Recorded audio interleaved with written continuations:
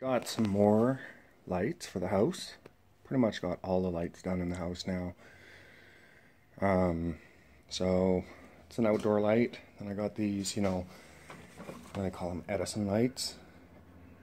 Apparently Edison was quite the dickhead.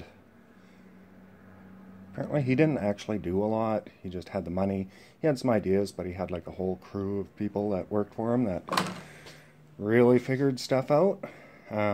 And he was total dickhead to Edison. Anyhow, these are the LED ones. No one can believe they're LED. They look really good. Good light, nice warm light. Come in different lumens. This is the bedroom. It's 320 and this one was 400 lumens. And I got this LED kind of shop light, but I put it in our kitchen. It has Bluetooth speaker. Works really good, really nice and bright. The only problem, I'll show you in a minute, is it just always has to let you know power on. So anyway, go upstairs, take a look at other lights. So this is the outdoor one. That's the 400 lumen one.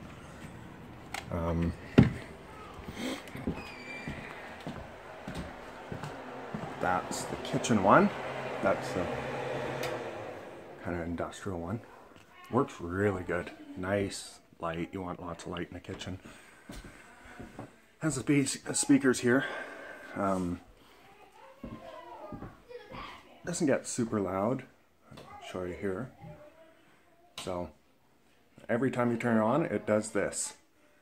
Power on. The device is connected.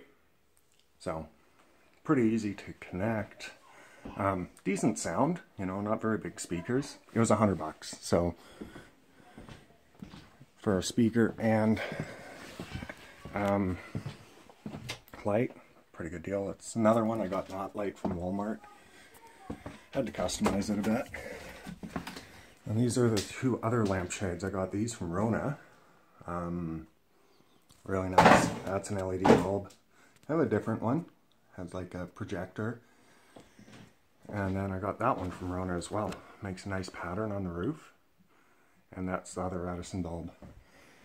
And then I also got a chandelier for kids' room.